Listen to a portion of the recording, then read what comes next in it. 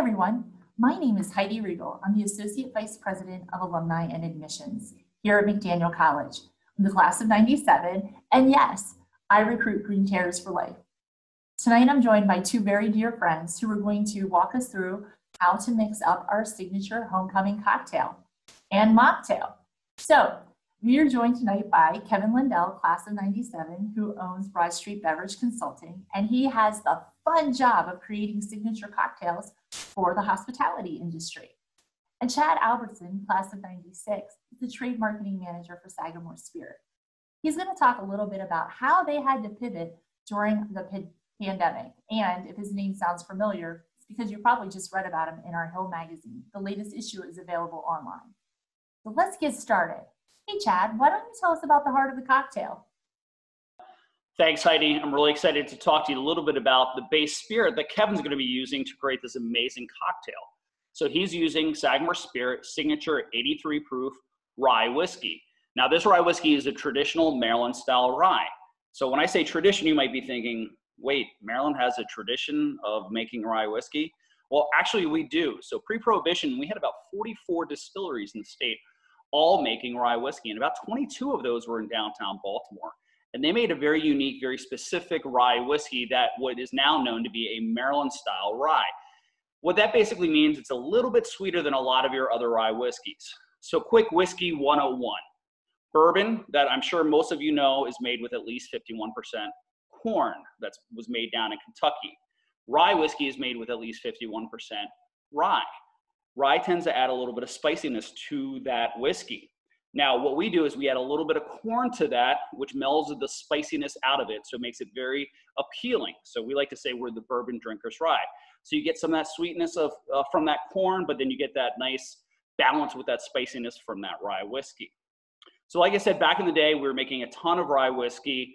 And it's interesting that Heidi mentioned distilleries switching over to making hand sanitizer. So this actually comes from a long history of the distilling community switching over their production to help the community.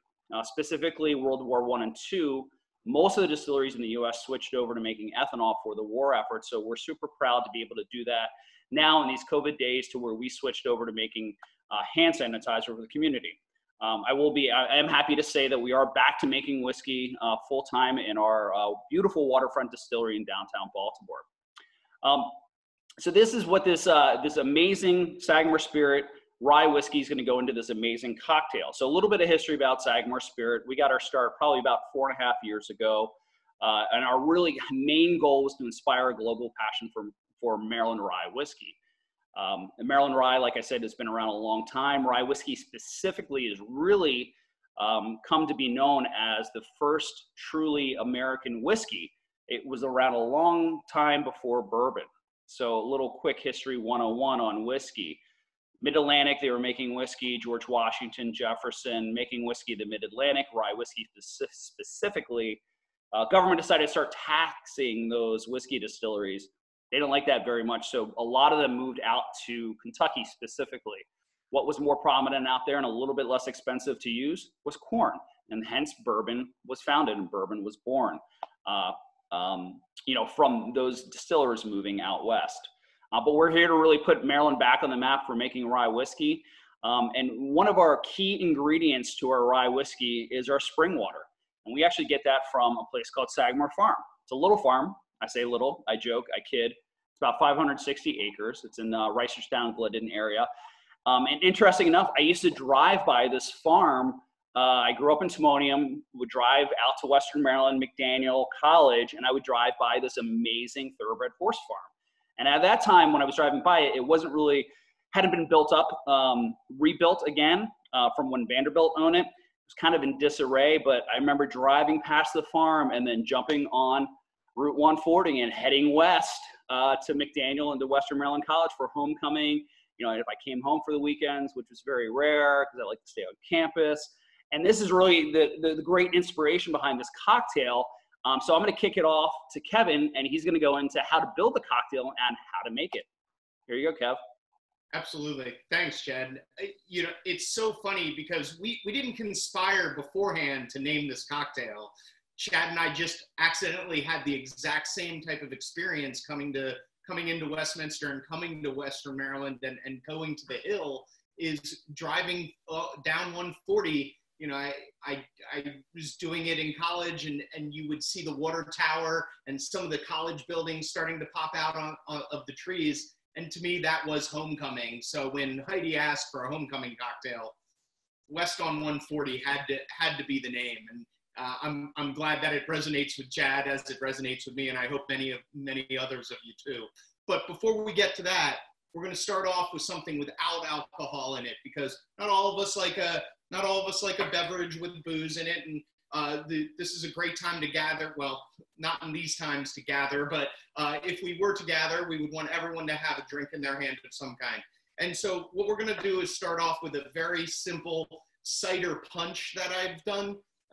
This is going to be served in a Collins glass on ice. We have some wonderful, wonderful cider here. If you're not familiar and you don't remember, but Bogger's Orchards in Carroll County and Bogger's Cider Press, they make some of the best product out there. When I opened this jug last night to taste some and have a cocktail before I went to bed, I tasted it and just said, wow, this is so much better than I remember it being. And it really does stand the test of time. So this cocktail is very simple. I don't know about you guys. I don't like to do a lot of dishes at home. So we're going to build this cocktail right in the Collins glass that it's supposed to come in, very simply. And the first thing we're going to do is we're going to measure out 5 ounces of apple cider to go into the glass.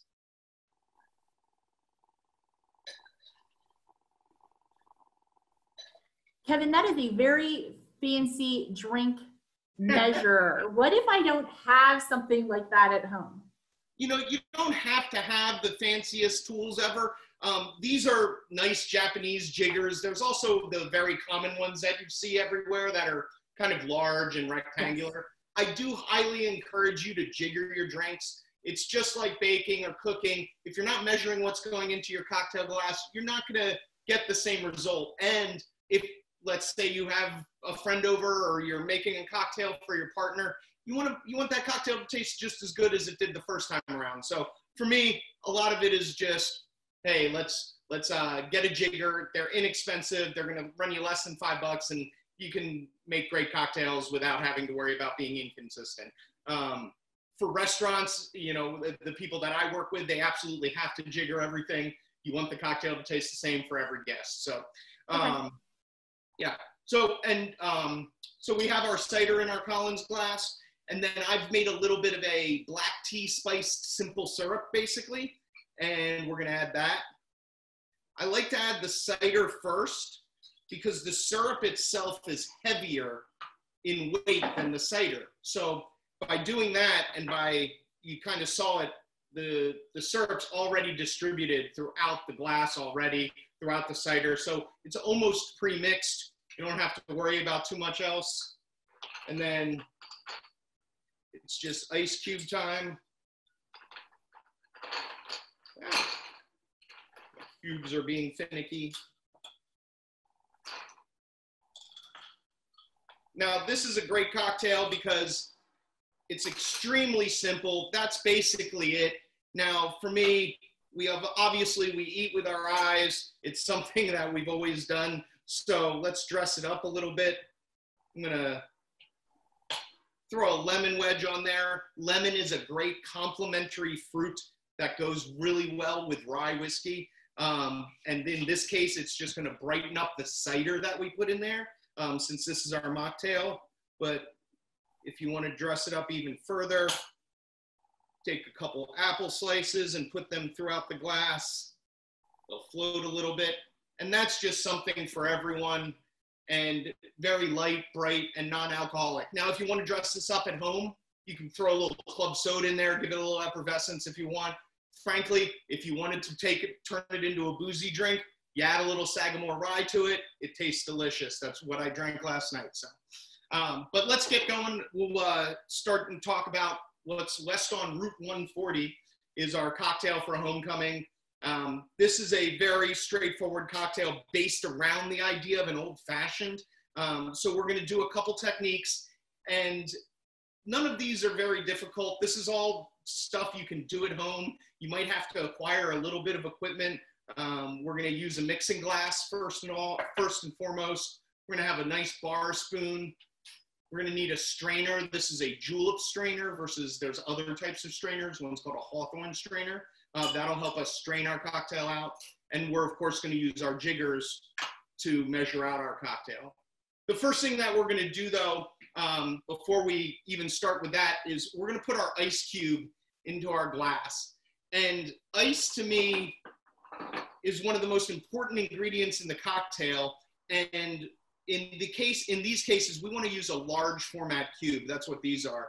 These molds are really easy to find. You can get them anywhere these days. And once you find them on the internet, you can just have a couple ice molds in your fridge. I'm a regular whiskey drinker at home, so being able to pull out a big cube and plop it right into my glass and pour some whiskey at night just makes it so much better.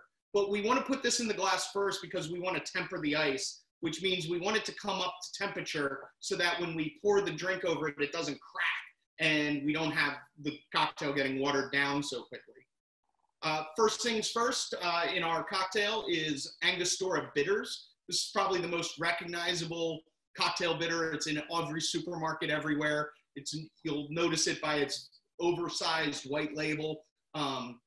They're delicious. They're kind of the industry standard for bitters. So you can get these anywhere. When we build a drink, we always start with our smallest ingredient first and then build the cocktail from there. That way, if we do make a mistake, over measuring, under measuring, we can correct it without ruining too much ingredient.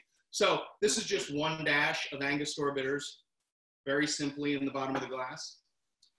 And then we have a wonderful dram or spirit from the West Indies called the St. Elizabeth's Allspice Dram. This is just a very heavily spiced rum-based liqueur in its basic idea.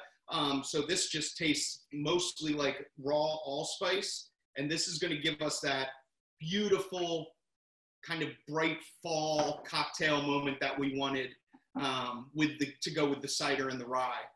Hey, Kevin, I have a question for you about the St. Elizabeth dram. Sure. What if I can't find it in my local liquor store? Absolutely. I know some of these things might seem a little weird or wonky.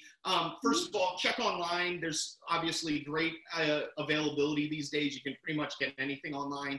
I know for a fact, my favorite liquor store in the world is Astor Place Liquors in New York, and they've been shipping everywhere, and their system is great. It's a very easy website to negotiate, and you can find their selection is really unparalleled. So check them out, get something shipped to you directly. If not, if you don't want to do any of that, the very simplest thing you can do is make an allspice simple syrup at home. So equal parts water and sugar, and then just put a whole bunch of whole allspice berries into the pot, let it sit and steep for a while. You'll get the same spice profile, but you're going to lose the alcohol moment that does provide this drink a little bit of structure, which is important. And that's when you throw more Sagamore in, right, Chad? Absolutely. You can balance that by having just a little more rye, and it's not going to hurt anything. So, but before we get to the rye, we're going to go to vermouth. This is a dry vermouth from France. It's made by Dolan.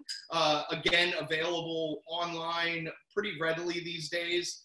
It gets imported through House Alpens, and it's, in my opinion, the best vermouth in the world. It's my house vermouth when I'm making a martini. It's my sweet, if I need a sweet vermouth, or sweet vermouth is my Manhattan sweet vermouth, without a doubt. And one of the reasons is it's so well produced, and it falls back to the original idea that vermouth was built under, which is it's supposed to be an aromatic wine. And in this case, it's 80% wine is in that bottle. So you have to treat it right, keep it in your refrigerator after you open it. You want to move through it at a regular pace. That way it doesn't start to go bad. But frankly, this vermouth brings out all of the wonderful flavors. It's going to have wonderful herb components. So when we get to the cider, which has multiple different types of apples in it, this will start to play with the Granny Smiths in there and some of those harder apples. So you're not just getting the flat spiciness, you're getting a little bit of herbiness to it also. So we have that in our cocktail glass. And then we're going to add 1 ounce of cider to our mixing glass. And that cider is so good. It's spectacular. This bottle won't make it through the day. After I'm done here, it's going to be apple cider, and then when the wife gets home and it's happy hour, it's going to be this cocktail. So that'll be fun. And then last but not least, the Sagamore Rye. This is for me. We talked about, oh, we're gonna do a cocktail with Sagamore. Well, we had to go and get Bogger cider, because that way we have almost all of our spirits coming from Maryland, right? So the key components of this drink literally come from the opposite ends of Route 140. Sagamore Farm at one end, Westminster at the other. I don't know how you could go wrong. And I don't know in this day and age why you wouldn't want to purchase product that is so closely associated. And for this, we get 1.5 ounces of our rye.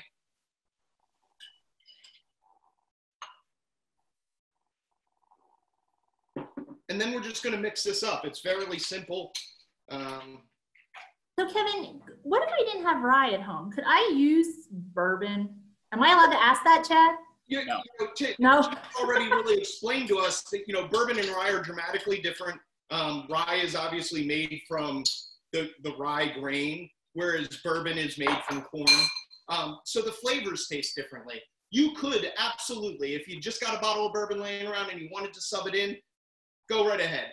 But I'll tell you this, you're going to lose different flavor profiles. With the Sagamore, when I was building this cocktail, just sipping on the Sagamore a little bit, you really started to get this wonderful cracked pepper note. It's got a little bit of a spiciness to it, both on the nose and in the palate. So that is going to work so well with our cider component, giving it a little bit of spice, playing around with the allspice that we put in there, the bitters.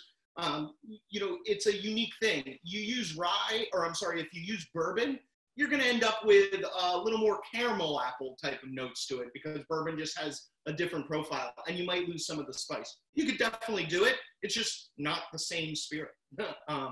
So great. So we've added our ice to our shaker. We've got our cocktail glass ready. And now all we've got to do is stir to combine.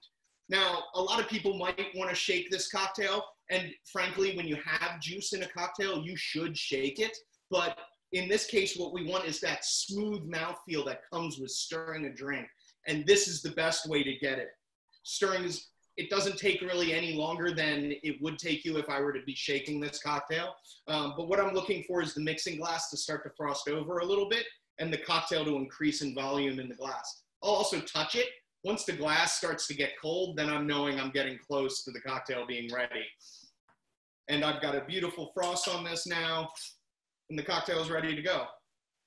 Back to my julep strainer. And then we're just going to pour this over that large format cube that we had.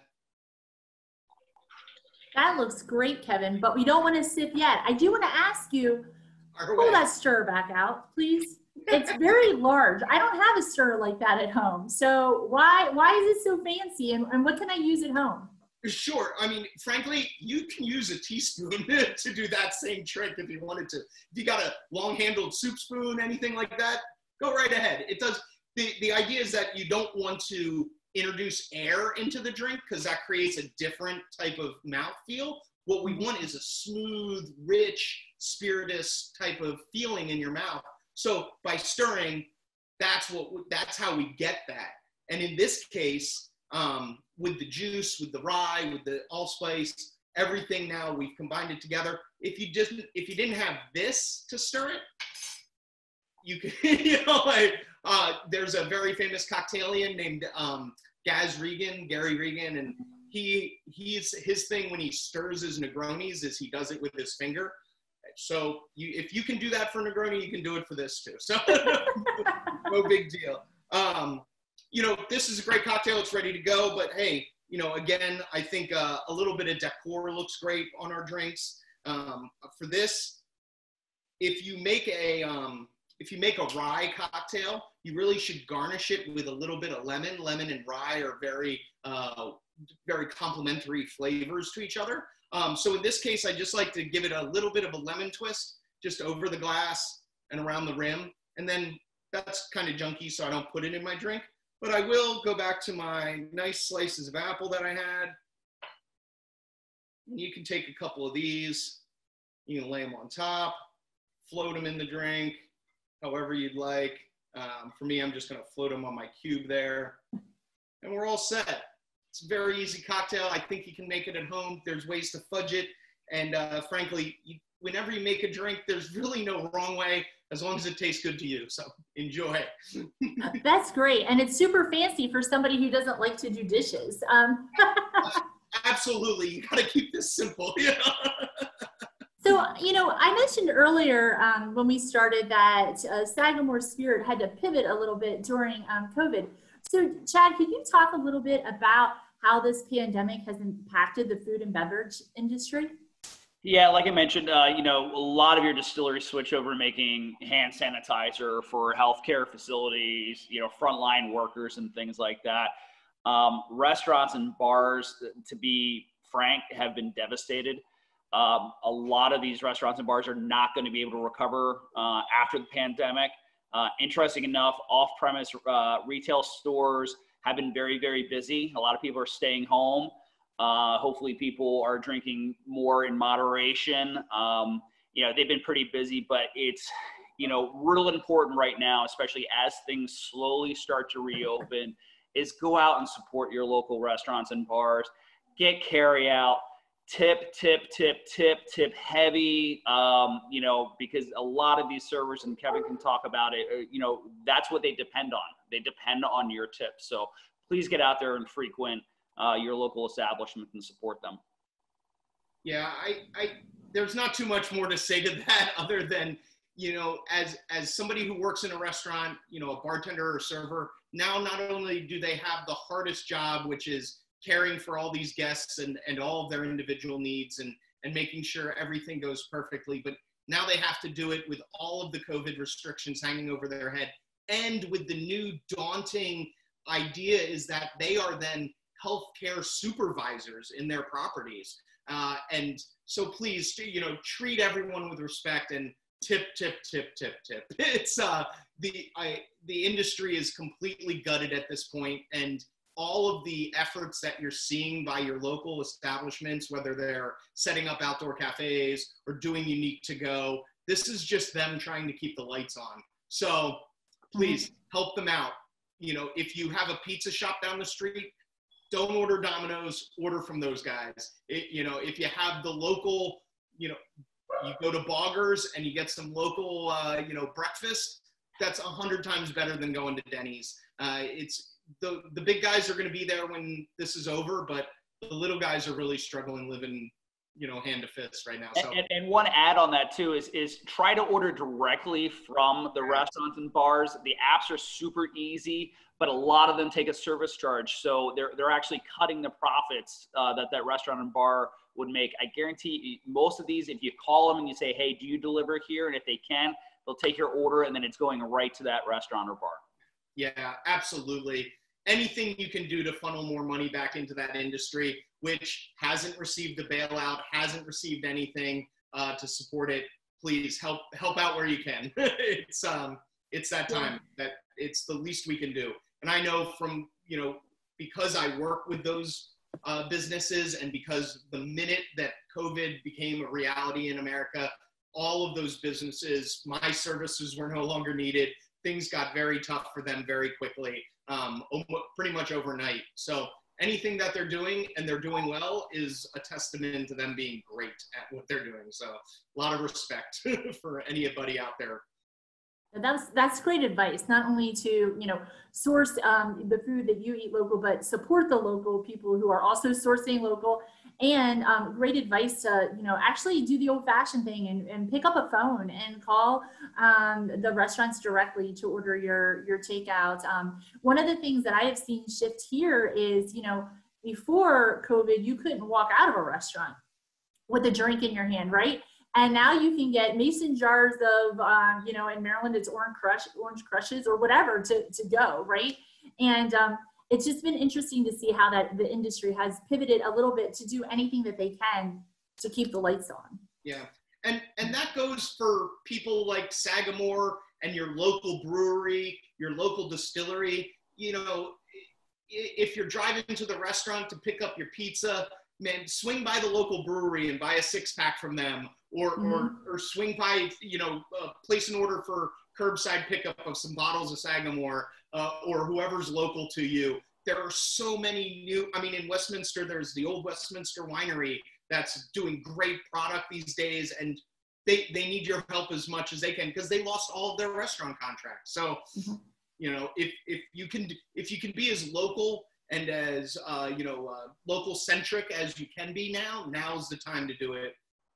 Just do it safely and support the people. So it looks like a Green Terror Nation should be eating and drinking well, right? That's what we should be doing during these times. So I know before we come together and actually have a toast with these freshly made drinks, Chad actually has some Sagamore swag that we will be raffling off, and we will be, for any of you who are on tonight and had pre-registered, we hope that you're enjoying your etched McDaniel glasses, as well as the big ice cube mold that we had mailed to you as well. And we will be announcing the winners of the Sagamore swag on our alumni Facebook page. So make sure you check us out there. So thanks so much to both of you. And Kevin, how about a toast? Absolutely. So to all of us Green Terrors for life, to the Terror Nation at large, let's go west on Route 140 sometime soon and get back to the Hill when we can. All the best. Thanks. Cheers.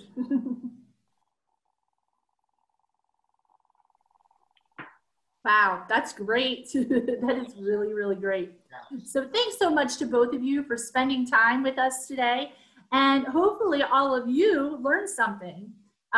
You don't need fancy bar equipment to make yourself a fabulous drink, but it's probably fun to have it, that's for sure. And if you're playing trivia, be sure to stay on, because your host, Fernando Gomez, class of 2010, is coming up next. Thank you.